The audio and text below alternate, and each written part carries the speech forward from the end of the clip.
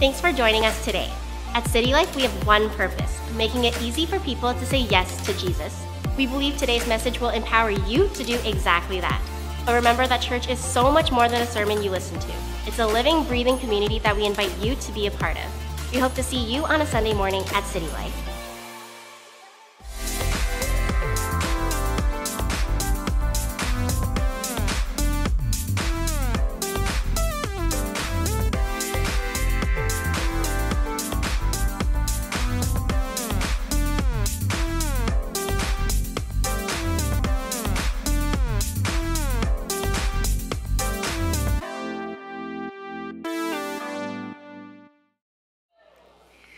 Wow, glad that you are here with us today. My name is JD, and I'm just part of the team, and I'm excited to eventually explain what this is about, but also just share where our heart is for this season and what's happening, and I'm excited for that. So, first thing we're going to do, though, is we're going to read God's Word. Can we stand up for a minute?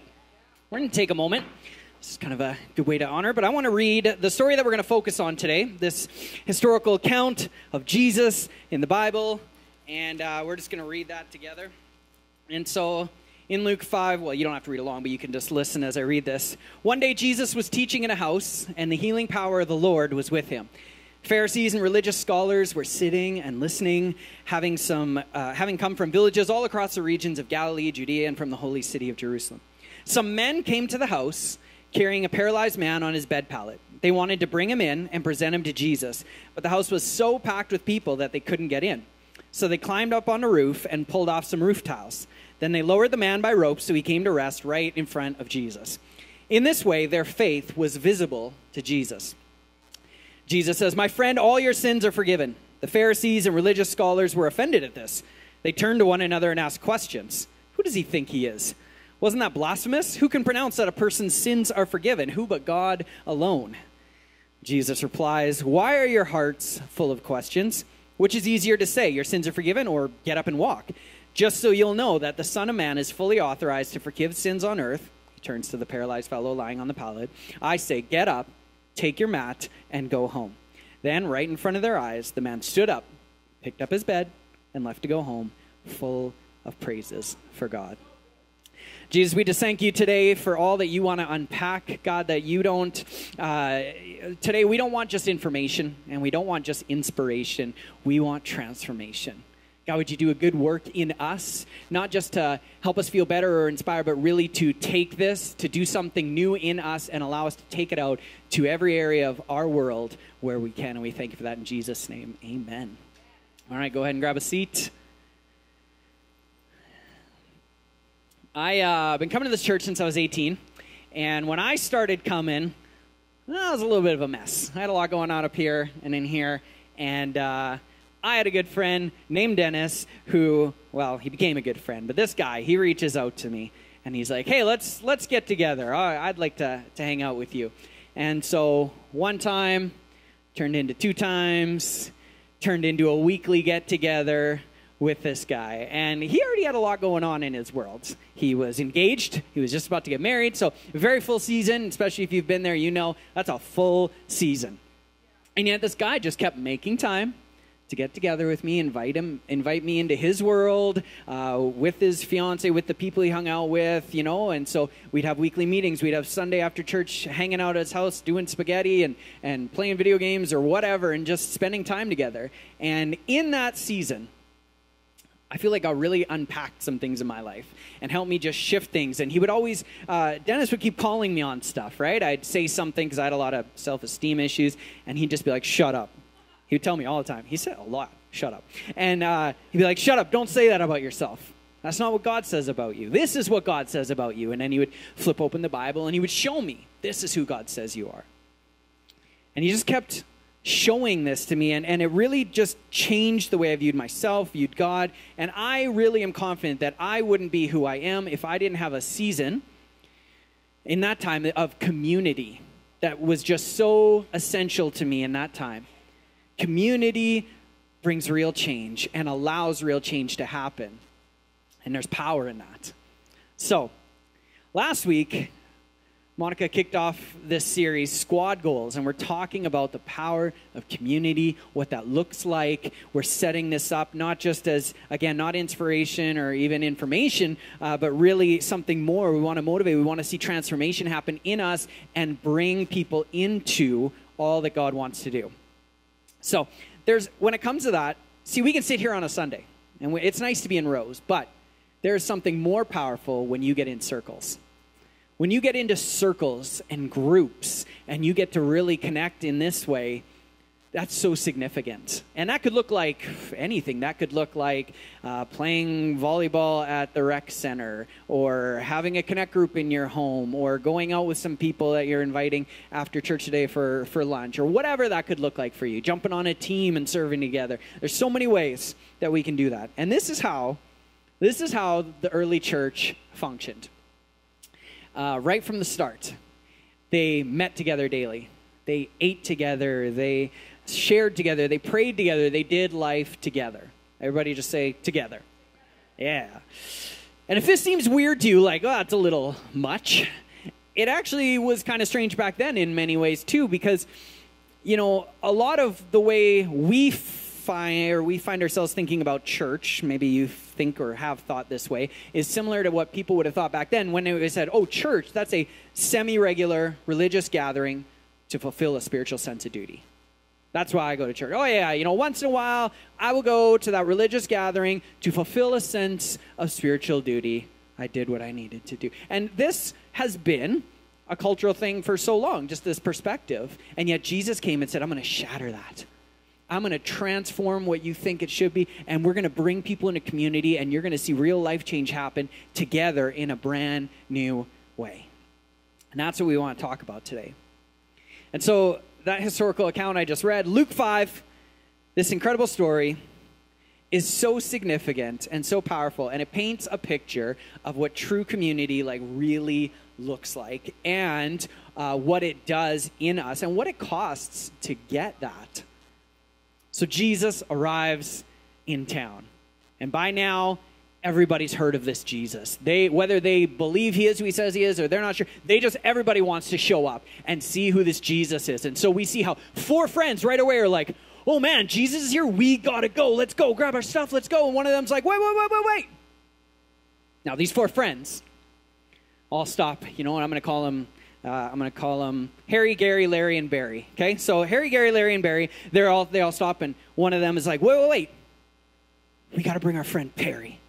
Now I'm going to call him Perry because he's paralyzed. I don't know if that's in poor taste, but it's going to help you remember. Okay, so they're like, Harry, Gary, Larry, and Barry are like, we got to bring Perry with us, because what if Jesus is who he says he is? What if he actually can encourage him? What if he can heal our friend Perry? We gotta bring him with us. I mean, imagine what life would be like for Perry in this time. You're trapped, essentially, on a little mat pallet thing that you have to be carried around on. You are totally stuck here. People have to feed you and help you. You can't really get a job. You can't really seem to contribute much to society. It seems overwhelming. I mean, what does this guy have going for him? Well, I'll tell you. He has some amazing friends. He has some amazing friends. And really, in one sense, this story couldn't happen without his friends. How would Perry have ever gotten to Jesus if friends hadn't come and taken him? And so they are a very vital part of what happens in this. And so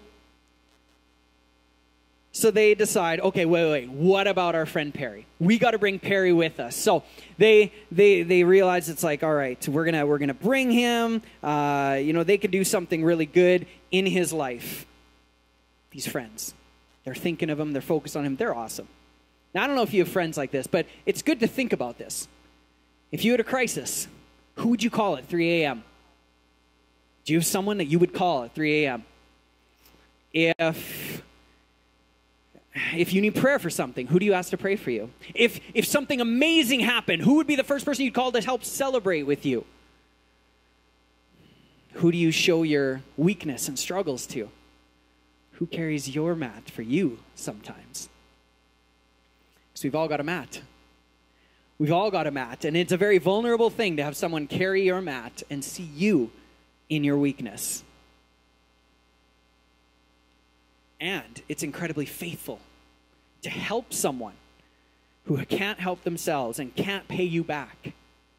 That's incredible. And that connection between our paralyzed friend Perry and his friends Harry, Gary, Larry, and Barry, there's this trusting vulnerability and this dependable faithfulness. So we have these guys. I'm going to call them the Fellowship of the Mat. We have the Fellowship of the Mat ready to embark on an incredible journey. And so Harry, Gary, Larry, and Barry, they tell Perry, hey, Jesus is going to be speaking at the house at 10 a.m. We're going to pick you up at 9 a.m. Like, we are literally going to pick you up at 9 a.m. And so Harry, Gary, Larry, and Barry, they carry Perry all the way to Jesus, which would not have been an easy thing through a bustling city and trying to work their way through. And so it's awkward and it's uncomfortable and it's probably exhausting by the time they get there. It's also cost them because it's packed. It's packed. I mean, it is so full in this house that they are oozing. People are oozing out the doors, the windows, whatever. They're just crammed in there. And they go, oh, crap. Well, maybe next time. And we've all felt like that. We've all got to moments, relationally even, where it's just like, ugh. Well, we tried. I tried reaching out to this person, but it was exhausting. Or, oh, you know what? I would love to, but I don't have the time for that. I can't. I can't do that. I mean, come on. We know that in the before moments, before something happens, we have every excuse in the book. We have every reason why we can't, why we shouldn't, whatever. But come on, in the after moments, if you've been in moments where you've seen God do something so significant in someone's life, come on, in the after moments, isn't your perspective just like, who cares what it costs me? Like, who cares what it costs me? It's incredible. And it could cost us a lot. But they've made a decision. We're going to do this. We're going to do this. So, Harry, Gary, Larry, and Barry, they brainstorm. We're not going to give up. There's got to be a way.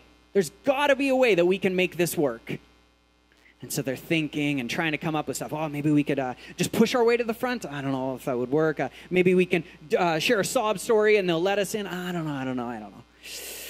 Then Barry, he has this ridiculous idea, this dangerous, stupid, probably illegal idea. And he's like, hey, this is what we're going to do. Now, come on, we all have a Barry in our life, am I right? We've all got somebody in our life that's like, trust me, guys, this is going to be great, right? And then you find yourself at 4 a.m. on the roof of Wendy's with the cops telling you to come down. You might get charged, hypothetically speaking.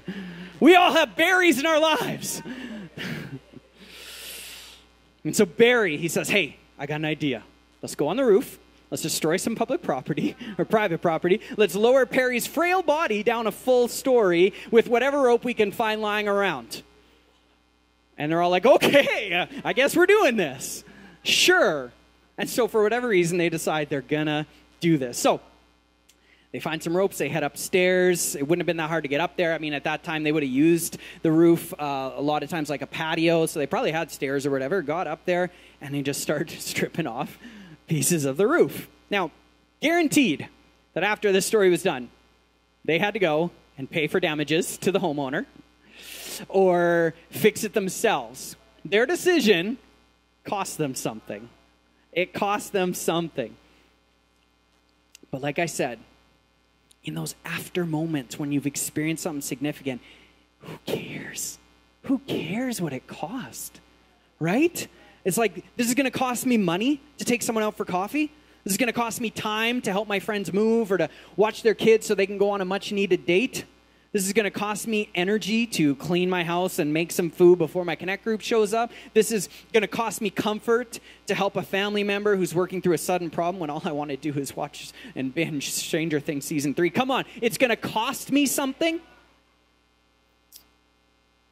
But you know, if you've had moments like this, whatever it takes, if there's a chance, it's totally worth it. It's totally worth it. And so Harry, Gary, Larry, and Barry, they are determined to break through this barrier and do it together because there is a chance that something could change.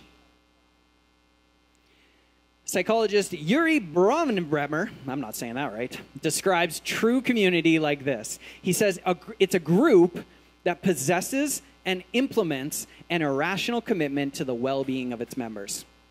A group that possesses, but also implements, does something with what's in them, and possesses and implements an irrational commitment. Everyone just say irrational commitment. An irrational commitment to the well-being of its members. Let's go crash that roof. Let's go find a way. I mean, what does it take to be a roof crasher? It takes a whatever it takes attitude that just says, we're going to find a way. This person is worth it. This person is worth my time, my energy, the inconvenience to my schedule or whatever. This person is worth it. So, what's the rooftop that you need to crash through in your life? What's the rooftop you need to crash through for someone else to have the experience they need to have? I would say for many of us, insecurity would be one. Who am I to try and help this person? I'm still figuring it out myself, right? There could be this insecurity. It's like, nope, smash, I'm breaking through. We're gonna find a way to make this happen. I would say maybe though, the most common one for us is busyness. How's your week been? Oh, busy. Oh, yeah, what's going on? Oh, man, I'm just so busy. I'm busy. I can't. I'm busy. I'd love to, but I'm busy. Now, I get that. We live a busy life in a busy culture. We also love that word maybe more than we should, but busy. What I love is what Christine said at Heart and Soul just over a week ago. We were talking about groups, as you kind of heard already today, and talking about how she, through all the years, her and her husband have just been investing and leading groups, being a part of groups. And she said, yes, life gets busier when we lead or are a part of groups, but it also gets so much fuller. It gets so much fuller. There is a fullness that comes with making God's ultimate priority, people, our priority. There's a fullness that comes in that. And I know that so many of you here, you're in the busiest season of your life. And yet I hear so many stories about people that are still leading groups or getting together with people or doing this or that. And I'm like, I don't know how you make time for that, but I honor you for that. I honor you for doing that and putting God's ultimate priority first. It takes intentionality to look past our own lives, to see the mats of others, and say, I'm going to bring them with me. I'm going to go crash through a roof and make a way. And once you crash through the roof, it opens up to incredible opportunity. In verse 19, it says, they were packed, they climbed up to the roof, then they lowered the man by the ropes, so he came to rest right in front of Jesus. They get him to Jesus. Now, great friends say, amazing, intentional, irrationally committed friends will say, if I could just get my friend closer to Jesus. If I could just get whoever closer to Jesus, ... what could happen? I know something could happen. I don't know what's going to happen, but if I could just get them closer to Jesus, not just closer to church, closer to Jesus, not just a Sunday morning. I could have a coffee and believe that during this time that somehow if there's a way that I could get them closer to understanding God's perspective on who they are, what could happen? That is what an amazing friend does. And so Harry, Gary, Larry, and Barry, they show irrational commitment. And it was risky for them. I mean, think about it. If you're them, they're like, okay, Perry's trusting us, but what if we drop him? I'm going to try my best at whatever I'm going to do, but what if I end up hurting the person unintentionally? What if I drop this person? Or what if Jesus is like super pissed that I interrupted his message? I mean, he's a really good communicator and he's on a roll, I can tell. He's not going to like this. Or what if people start snapping pictures and post it on social media and make me look like a fool for what I'm doing out of context? All these thoughts going through their heads. This is a great example of a rational commitment to the well-being of others. And when you take a step of faith, listen to me on this. When you take a step of faith, God notices. He notices, and it catches his attention. It goes on in that verse after they've lowered him down. It says in verse 20, in this way, so they lower him down, they lower him by ropes, rest right in front of Jesus. In this way, their faith was visible to Jesus. Their faith, these guys that lower down this man, their faith was visible to Jesus. And so Jesus looks at these four friends, and he looks at you, and he sees all the ways that you're reaching out to people, that you're inconveniencing yourself to make time.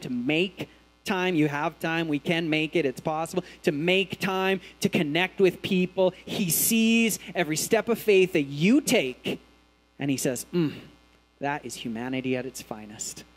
That is good stuff right there. That is what I want. And after seeing the faith of Harry, Gary, Larry, and Barry, Jesus, he turns to Perry. And this is what he says. It says, you are healed. Rise up and walk. Actually, that's not what it says.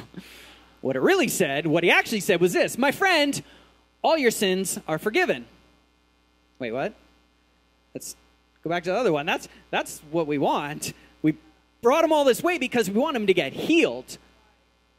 Jesus, what are you talking about? Sins are forgiven. Can you not tell the real reason? I know we haven't explained it, but isn't it obvious what he needs?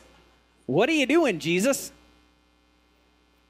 I mean, come on. They're probably thinking, it's like, really? Like, what sins can a paralytic even do?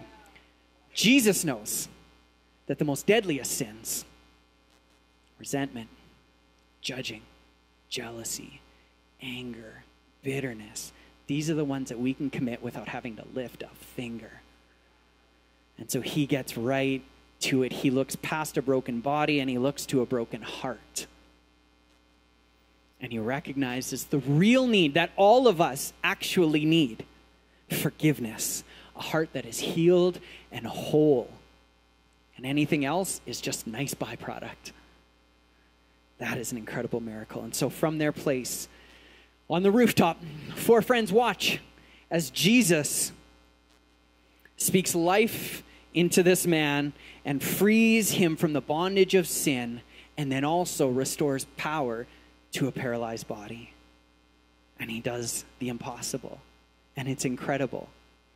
And then he tells him, I say, get up, take your mat, and go home. Get up, take your mat, and go home.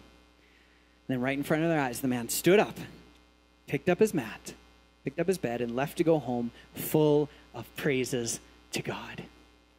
Now, I don't know, it doesn't say after that how the story plays out after that, but I have a pretty good theory that he's saying praises to God. So he is celebrating. He's like, oh my gosh, this changed everything. I am on the inside, I am whole. On the outside, I am whole. This is amazing. And so he's running out the door. Everybody's moving out of his way, and he's like celebrating in the streets. And of course, we know what's going on upstairs because all four of the guys up on the roof are like, what was that? That was amazing. And so they run off and they're down the stairs and they're running over and there's a group of them and they're all celebrating stand up and they're celebrating and they're like, yeah, this is the best thing ever.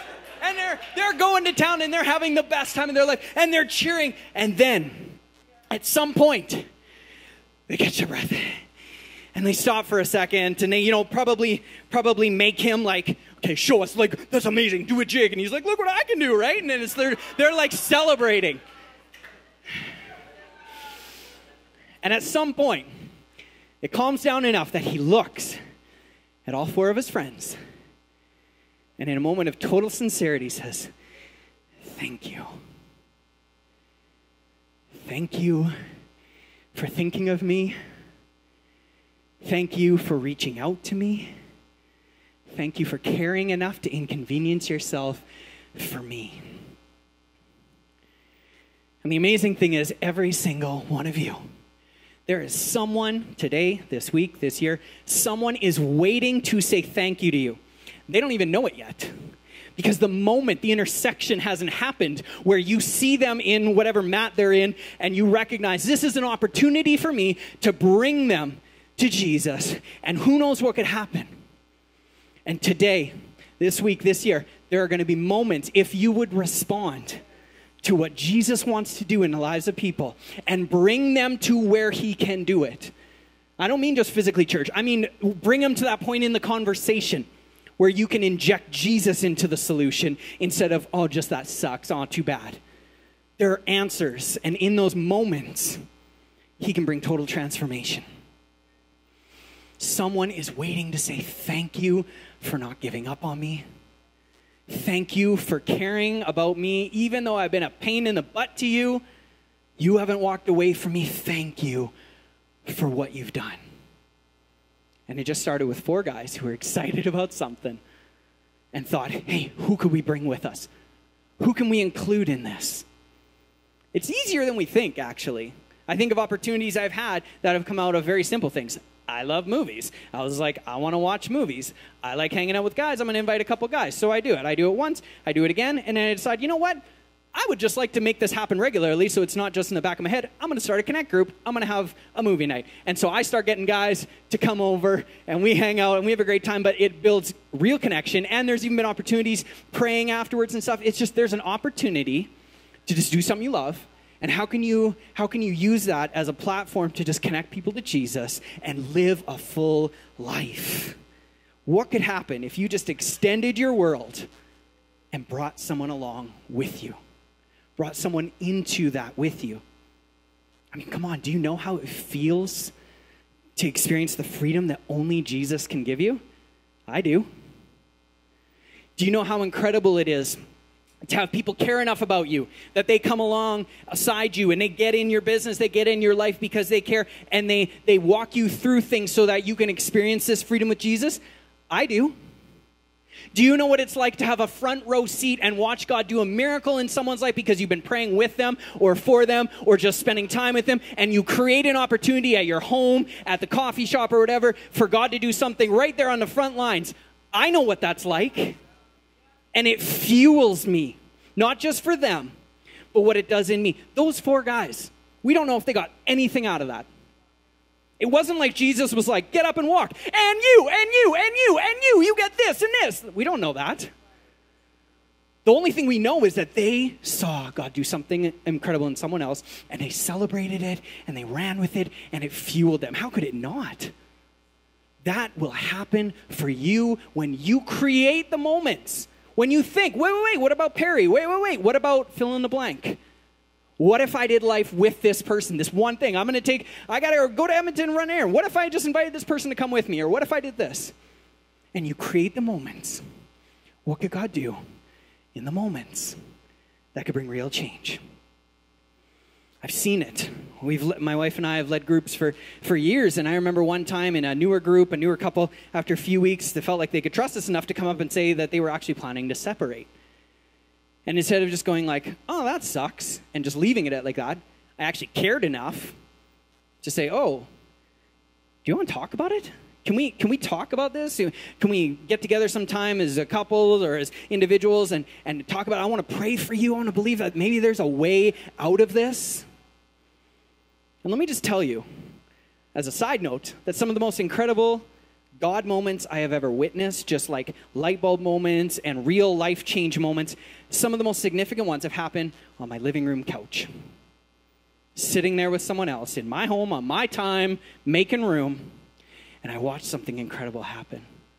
And I saw, for example, that couple, I saw them work through something where it seemed like there was no way out, and God brought restoration, and he did a miracle, and I got a front row seat to what Jesus did, because I was there to help facilitate it. Let's go. Let's not just stay where you are. Oh, you're on a mat. You're stuck in this. You feel paralyzed. There's no way out of this situation. I'm going to get you to where you need to go, because I know Jesus can change any situation. I know he can fix anything in any way he sees fit. And it's incredible. You are invited to be part of those kind of miracles. Every day, Every moment, God wants to use you and bring you into this fellowship of the mat through every relationship, or every marriage, every friendship, every co-work connection that you have, every connect group you're a part of, or team you're a part of, whatever it is. He wants to use that to do something bigger,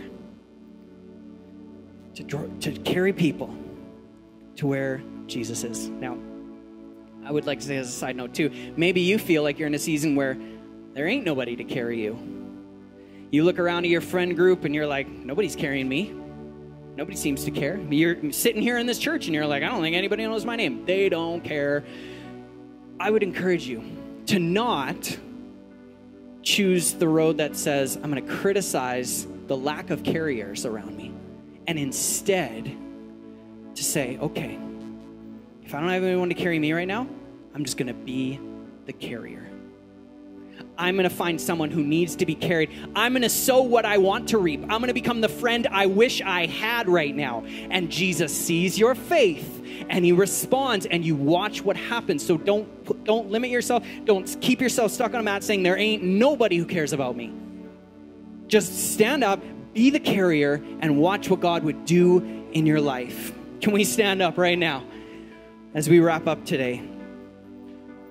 Jesus does a good work in our lives all the time. And think, man, so many of you know, this opportunity and this, and especially the longer you get to experience a life with Christ, you will see so much if you choose to respond and respond and respond to the moments. You can have such a full, incredible life of, I wouldn't change anything. It has been busy, but it's been full. And I want to give us that opportunity today to respond to that. It's not always easy to be a part of carrying someone's mat or being carried. It can be awkward. It can be heavy. It can be difficult. And there are a lot of roofs that we might have to break through, like fear and doubt and worry and all these different things, but they can be broken through. And so maybe you're here today. Many of us are. We were like the man on the mat. You were Perry at some point in your life. And you felt trapped. And you felt like nothing could happen. But somebody, somewhere, brought you along, picked you up, connected you in because they were saying, I just wonder if I can get your name closer to Jesus, what could happen? And you did experience exactly that. Or maybe you're here and you are Perry and you feel trapped. You feel paralyzed in a world of just fear, anxiety, doubt, wonder, confusion, anger, situations that seem to overwhelm you. Whatever it is, you feel locked into that. And yet, would you consider the fact that maybe the reason you're here today is not chance, but somebody has been saying that about you? If I could just get your name closer, what could Jesus do? Today is your moment where Jesus can do exactly what he wants to do, and he aligns us up. And I want to invite us now to just close our eyes, and I want to give an opportunity for us to respond, because what good is this if we don't respond? We need to respond to what Jesus wants to bring freedom in our lives. And so I want to invite you to pray with all of us here as we pray together and just say, Jesus, thank you that you see me in my brokenness where I'm trapped. Thank you for the people that you put in my life to orchestrate this moment and bring me closer to you. Today, I take a big step of faith. And I put my faith in you, that you are who you say you are, and that you can do what you say you do. So Jesus, thank you that as you bought my freedom, I step into it now. I receive your life and a new beginning. In Jesus' name, amen. Amen. So good. I want to pray one more prayer. And it's for all you carriers. And if you just prayed that and you just got off the mat, you can instantly be a carrier. As if that guy wasn't. You can't tell me that Perry didn't run off and be like, who else needs to get over here? I know my buddy that also needs help. I'm going to get him here. I want to pray for the carriers. Because God wants us to just step up like never before. And so Jesus, I thank you for every single one of us here, that we would be, those of us in the room, those of us watching online, that we would step up and recognize, as inconvenient as it might be, or just whatever goes through our head in the before moments, Lord, we look ahead to the after moments, and we see the people that you put on our heart and say, man, what if? What if? Wouldn't that be worth it? Yes. And so, Jesus, we just choose to respond and say we will do what we can to draw people close to you, to make it easier for them to connect with you. Jesus, we will do our part. We will carry them. We will break through the roofs. We will make a way to get real connection happening so you can do what only you can do. In Jesus' name, amen. Amen. Why don't you guys grab a seat? We hope today's message encouraged you. If you want to take your next step in saying yes to Jesus, you can always contact us at cty.lc or fill out the next step section on the City Life app. It's an honor as a church to play just a small part in what God is doing in your life. We look forward to seeing you soon here at City Life.